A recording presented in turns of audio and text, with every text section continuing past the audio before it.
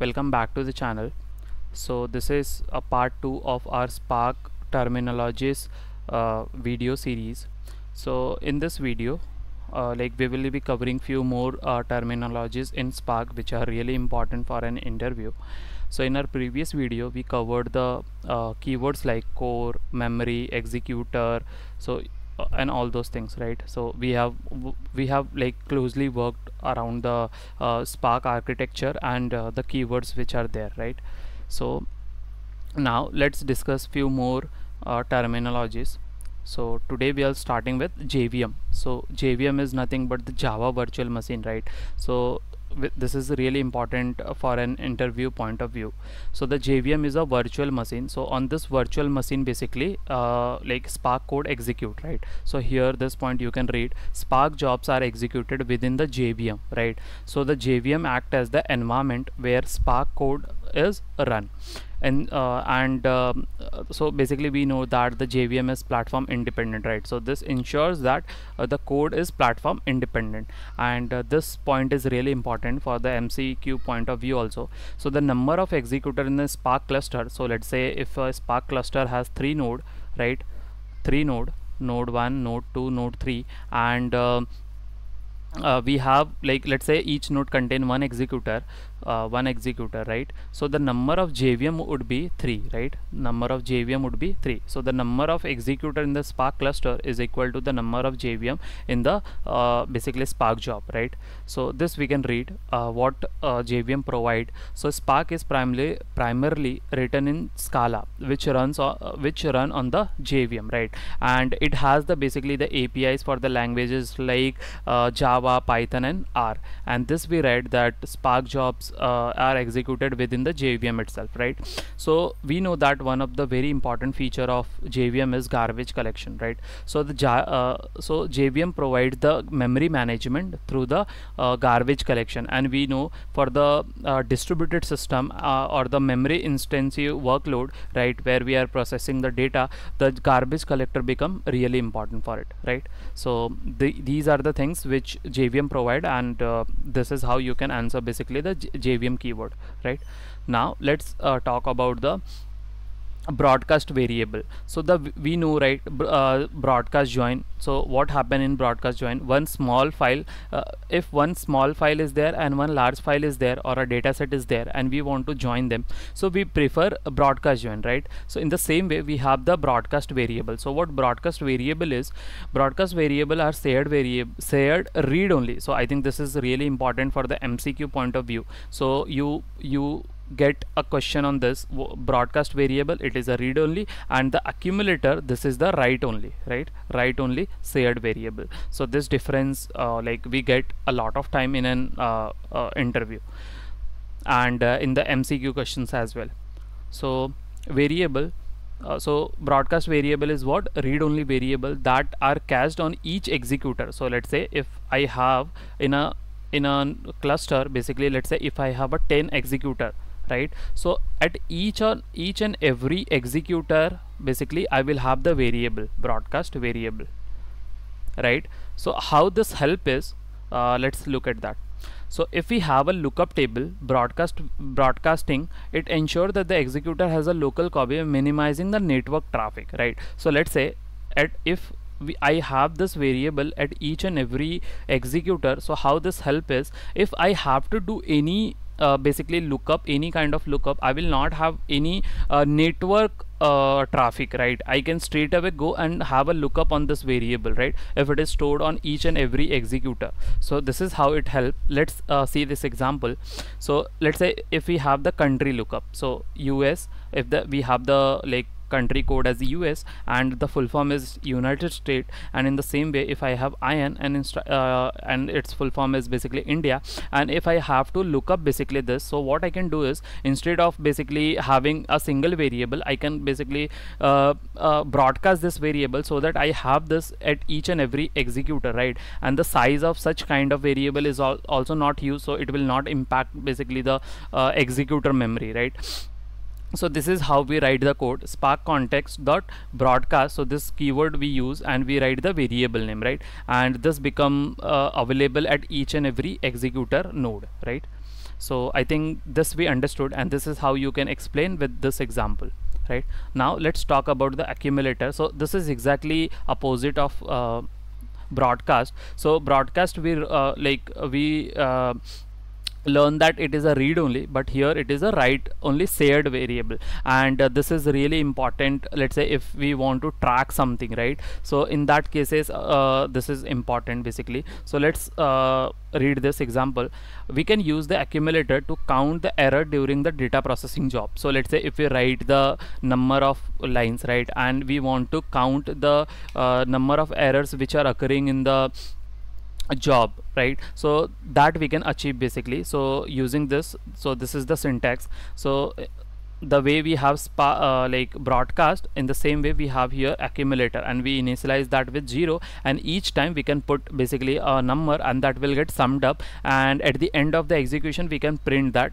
And we can use this for such kind of situation, right, for the summation or counting and all those things, right, in a Spark job. So that is how the accumulator help us. Now let's talk about the lazy evaluation.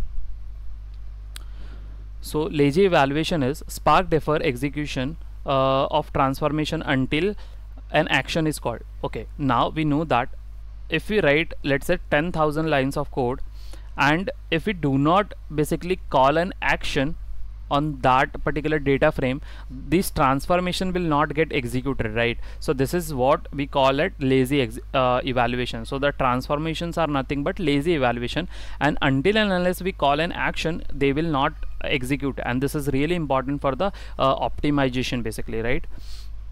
So this is the example, I think you can read. Now let's walk you through with this example. So we write df.cache. So df.cache, so we are caching an intermediate result in the memory. So this is nothing but a transformation. This is what? Transformation.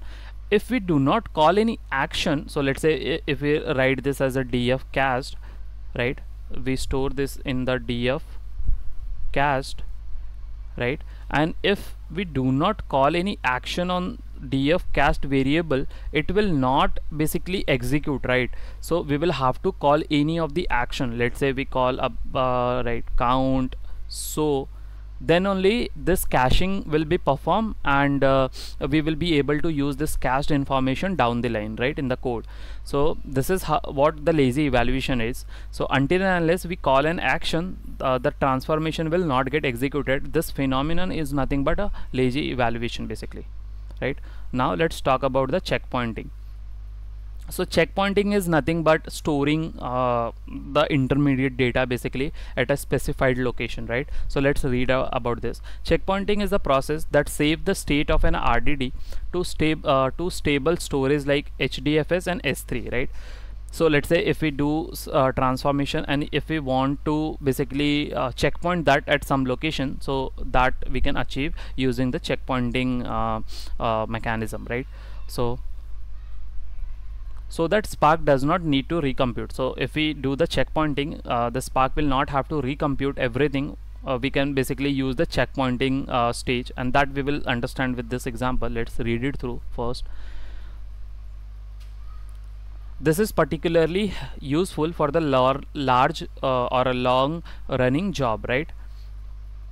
So now let's read this code. So what we are doing is we are basically defining the checkpointing location over here, and in the same way basically this remains the constant spark spark.spark context, and here we are defining the function set checkpoint dir. So this is the inbuilt function which is provided by Spark, and we are providing the path. So this is the location where the data will be stored, right?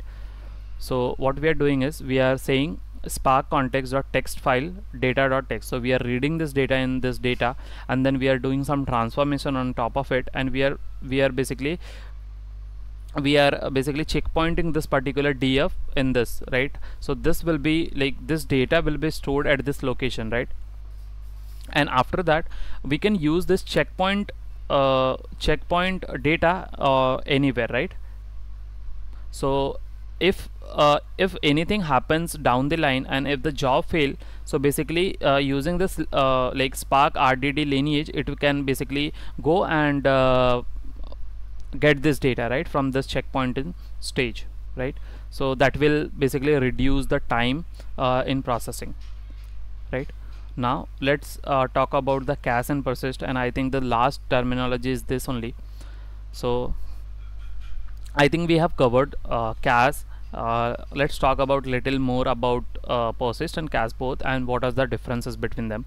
So the cache and persisting store RDD and data frame in memory, right? And preventing recomputation of the data in iterative algorithm. So I think this is quite simple to understand.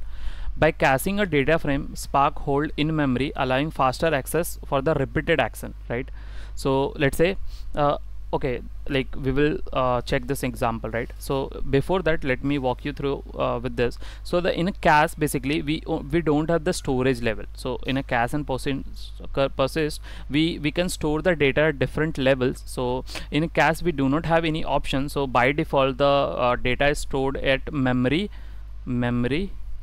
and disk. So this is the like default storage for the cache. And in the persist we have the like a different storage level, basically in the memory, in the disk, memory only, disk only, all those things are there. So that you can check basically in the documentation.